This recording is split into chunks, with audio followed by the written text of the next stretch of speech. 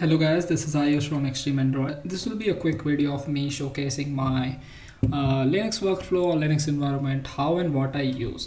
So I will start with my distro choice. So I am using EndeavourOS BWWM edition. It's a community edition.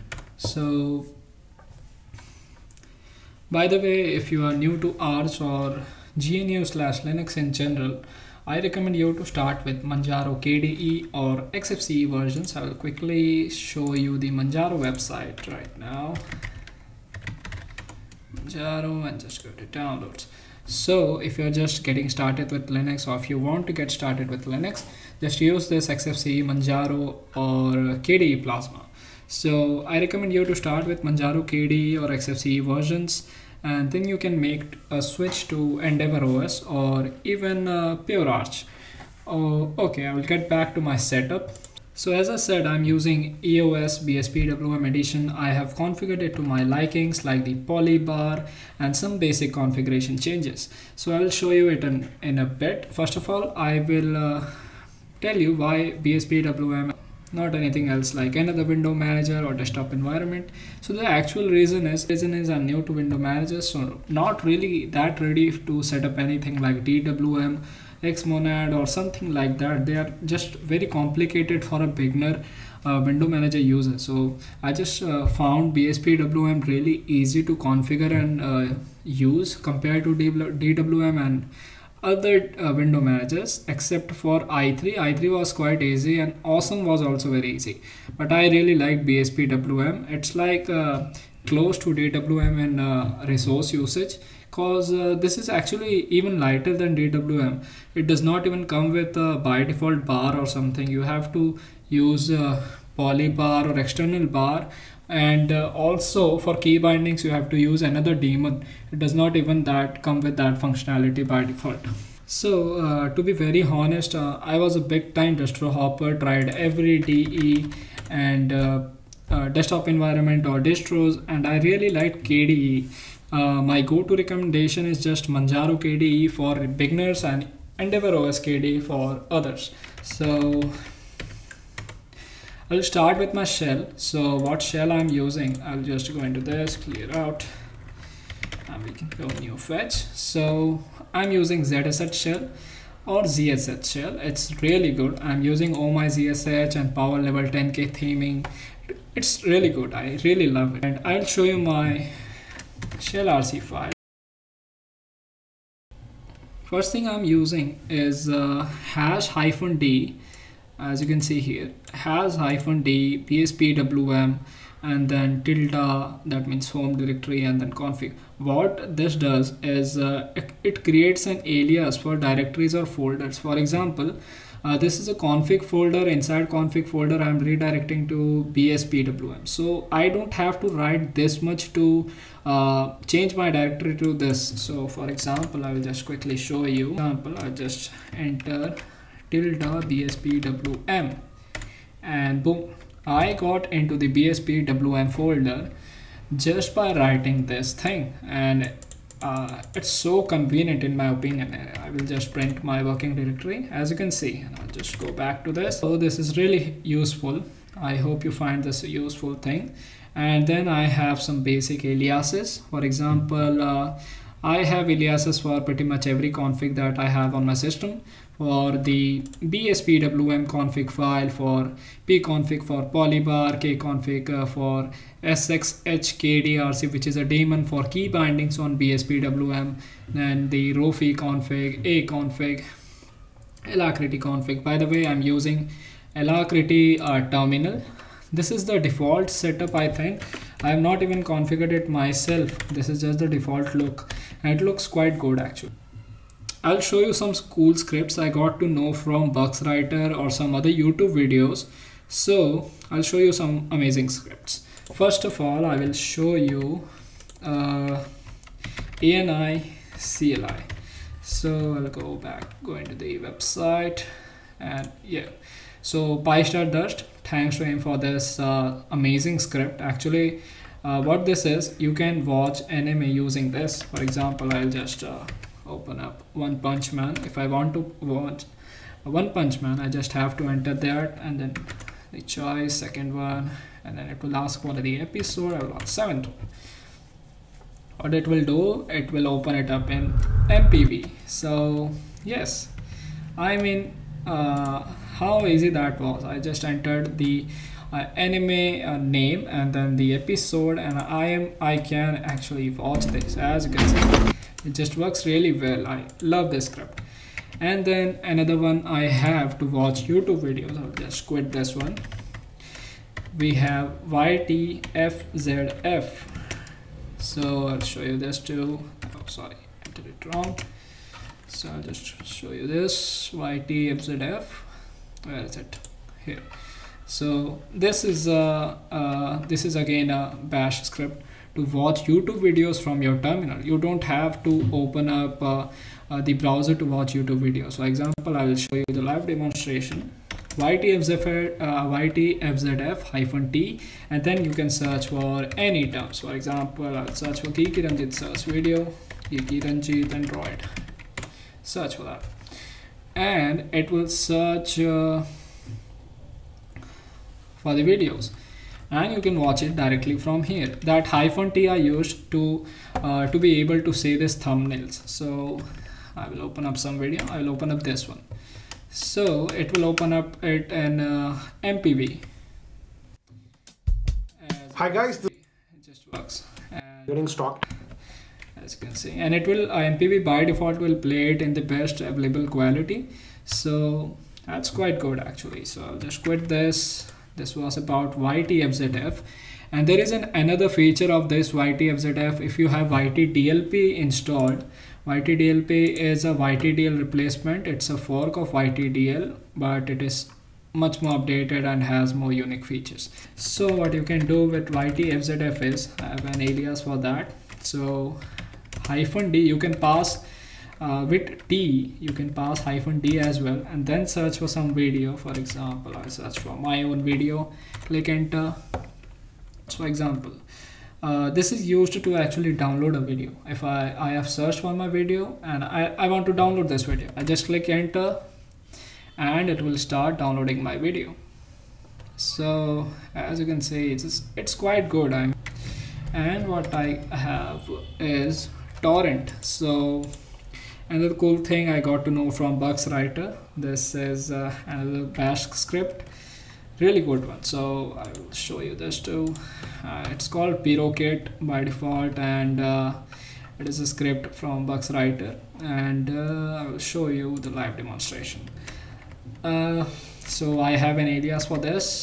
I just write torrent, and I made few changes in the script. For the website that it was using by default to scrap was actually blocked for my ISP, so I changed that. I will link it below so you can download that script. Well, I just want to download something from torrent. I don't need to open up browser and then open up some torrent search engine. I don't have to go into this website and then I have to search for like Linux Mint, and then I will open it. As you can see, this has ads and this has some trackers and everything. I don't need to open that. I will just write torrent and then I will write Linux. For whatever I want to search or download, I will just write it. For example, here I'm writing torrent and passing Linux into it. I'll click enter. As you can see, it opens DMenu for that. You need to have DMenu for this. I will link below the Git so that you can use this. And for example, I want to download this one. As you can see, I just have to search for that and then select it from the DMenu, click OK, and it will start downloading. This is by the way, this is Qubit torrent. This is a torrent client I really like. The UI is quite good. I'll just stop this download. I don't want to download it right now. Just quit it. Okay, I got to know this from Chris Titus Tech's video. This is a really good script. This is amazing. I mean, this is something that made my laptop battery last even longer on Linux. I just watched his video and gave it a try. And I was using TLP before this and PowerTop or everything, and I was not actually getting that good battery life. Then I tried this one, and actually I have it installed right now.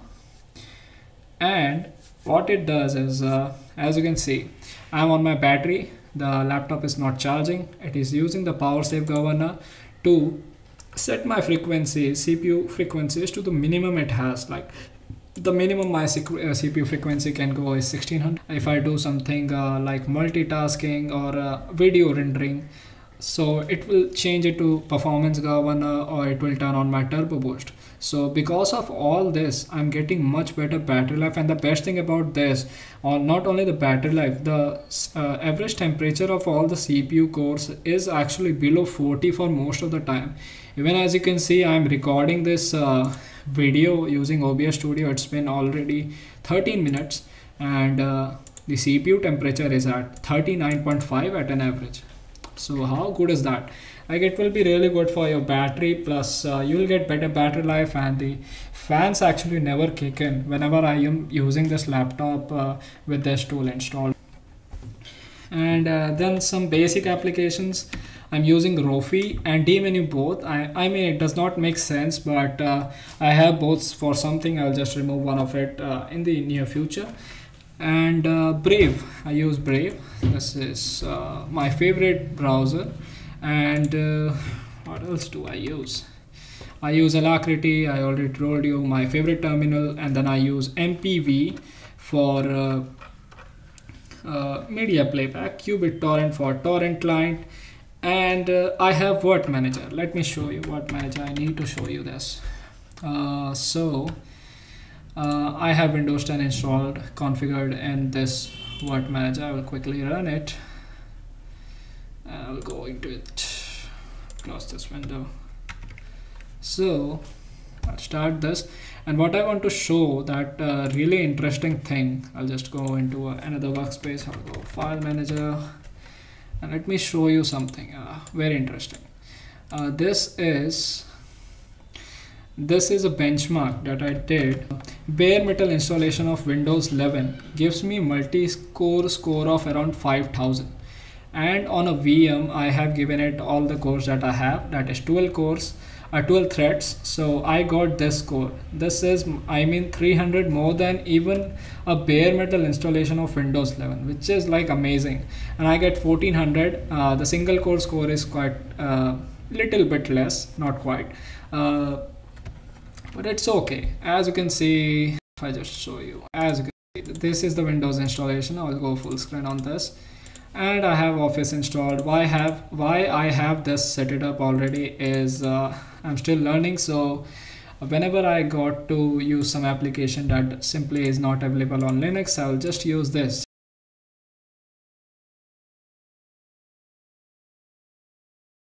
As you can see, if I just show you, I have allotted it like 2 core and 4 threads and 4 gigs of RAM. It is just working fine, and this is quite smooth actually. As you can see, I have opened Word, Excel and everything. I'll just shut it down now. So that was about Word Manager. It uses KVM acceleration, that's why it's that good in terms of performance. If you are still using VirtualBox, just move to this Word Manager. Another application I use is PDF Arranger. What this is, I'll go full screen on this. No, I can't go full screen on this. I'll just quit one of this. So this is a PDF arranger for you can arrange your PDFs, merge 2 PDFs or everything like that. I'll just show you import downloads sample.pdf. So I can merge 2 PDFs. It's actually better than using an online client for something like this. We have some private documents and everything like that. You shouldn't use a online PDF merger or anything like that. Just use an offline client for that. Even if you are on Windows or Android, just use an offline client. I don't recommend using those websites. They can steal your data and use it for anything they want. So just don't use anything else like online thing. And then I have Zathura for my, I'll just quit this, just go Zathura. Zathura, I use this for, this is actually very lightweight. I really like this application. Zathura, I use it for PDF viewer. And then I have Sxhkd for image viewer. Actually, I am still learning it. I will show you my config files. Just go I have aliases for all my config files. As you can see, this is my BWWM config file. So what do we have here?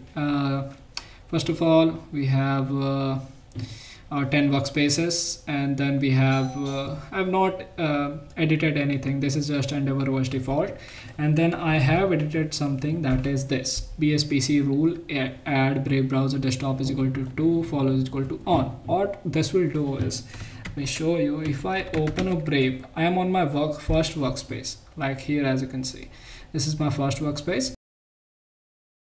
It will switch to the second workspace and open up Brave in this, and it will actually change the workspace as well and follow. And then I have the same rule for MPV. Whenever I open anything in MPV, it will actually open up in the 10th this workspace, and in state will be full screen. So obviously I need that immersive experience, and I don't need to press F for going full screen. It will do it automatically.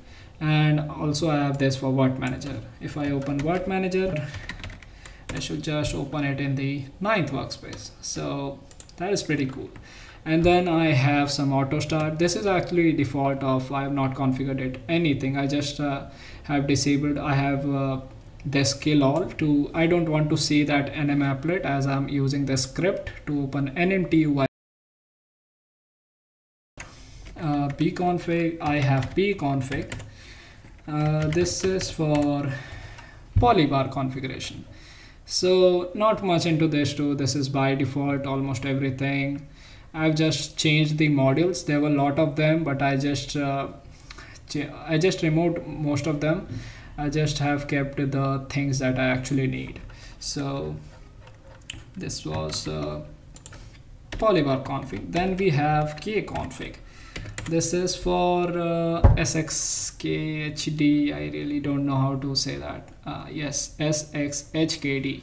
So this is a key binding daemon for BSPWM. BSPWM does not come with its own daemon for key bindings, so you have to use this. You can use this on any window manager actually. This is really easy. Very easy actually, very easy to configure. Like super plus return opens alacrity, for example this, and super D opens up Rofi and everything like that, ST, and like that. This is just a key binding. I have not changed anything here actually. The default configuration is quite good. I'll just exit.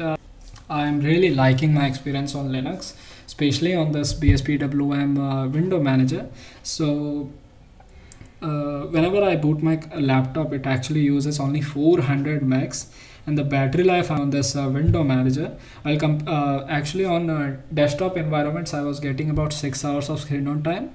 On this window manager, so I'm getting about 8 to 9 hours easily, and I'm really happy with my experience.